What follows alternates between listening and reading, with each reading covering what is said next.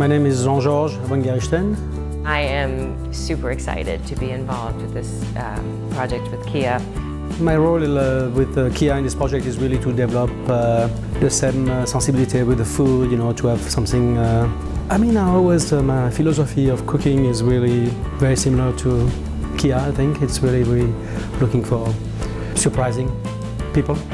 So I think KIA tries to really emphasize those senses by, through taste. The taste is very, I think, approachable, but in the same time luxurious. It's KIA that he appeals to a broad audience, but it's very distinctive. It's very young, fresh, vibrant.